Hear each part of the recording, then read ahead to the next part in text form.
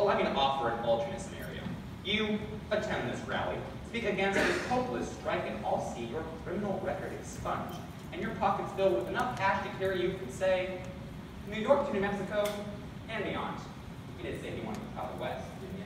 There ain't a person in this room who don't know you stink. And if they know me, they know I don't care. Mark my words, boy, defy me, and I'll have you and every one of your friends locked up in the refuge.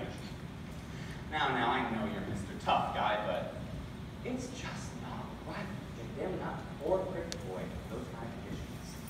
Or what about your pal Davy and his baby brother, ripped from their loving family, tossed to the rats? Will they ever be able to thank you enough?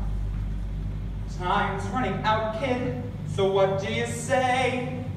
Cowboy or convict? I win either way. Your abject surrender was always the bottom line. Gentlemen, escort our guest to the cellar so he might reflect in solitude.